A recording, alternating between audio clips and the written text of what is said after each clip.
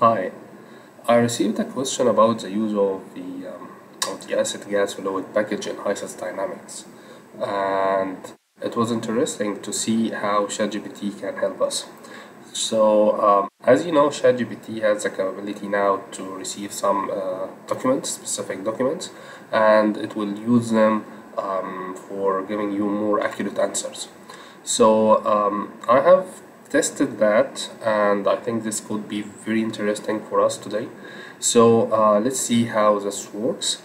But before we do that, let me show you how the normal ChatGPT will answer this question. So I have here access to the ChatGPT 4.0, which is the latest model for ChatGPT.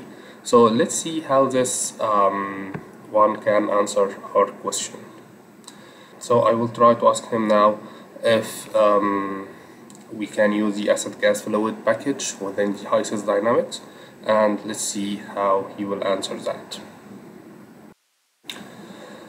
Okay, so he is giving us a very general answer. He's saying yes, and then giving us some quick tips about the use of just a normal simulation, which is not a very accurate answer. But now let's go for our advanced or trained model, which has more related data.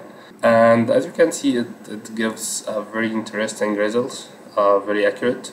And he even specified that you can use a reduced order model, which is very true. He is giving you some of the limitations about the amines and a lot of things. This is very nice. Okay, so let's try to challenge that. Let's try to ask about the details of this solution that we have. And it seems to be working in a good way. All the answers that are coming, or the details, it seems to be accurate. He is giving details about everything in this reduced order model solution for the acid gas fluid package in Hysys Dynamics, which is perfect. Okay, very nice. You can think about generative AI now, doing the search in your process or equipment manuals, these big books, and gives you an answer for your questions very quickly, and maybe refer to the page or the section in this manual about this topic. Very interesting. So hopefully this was useful, and thank you.